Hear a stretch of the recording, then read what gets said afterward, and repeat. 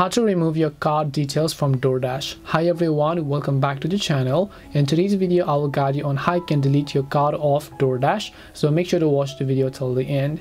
If you want to remove your card off of the DoorDash application or account, just go to DoorDash.com and then make sure that you're signed into the account. Then you want to just tap the three lines icon from the left hand side of the screen. Once you click the three lines icon from the left hand side, if you scroll here you'll find the option called payment. You want to simply go to the payment option here.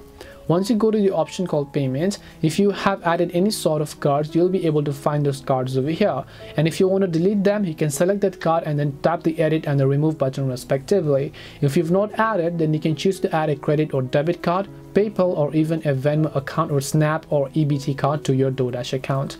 But this way you can respectively remove the card off of your DoorDash account. Hope this video was very helpful, and if it did help you, make sure to leave a like and subscribe to our channel. And if you have got any questions, then feel free to leave them down in the comment section. Thank you very much for watching till the end of the tutorial, and see you soon in the next video.